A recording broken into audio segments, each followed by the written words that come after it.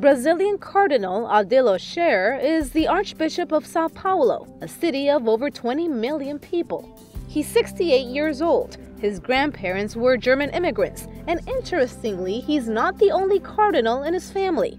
Late Cardinal Alfredo Scherer was a distant relative of his.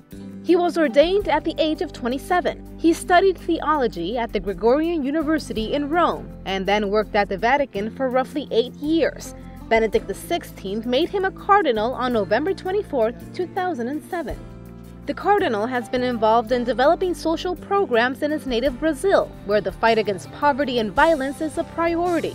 The protection of natural resources is also a challenge. He's known for having a strong connection with the youth and is an avid advocate of family and life.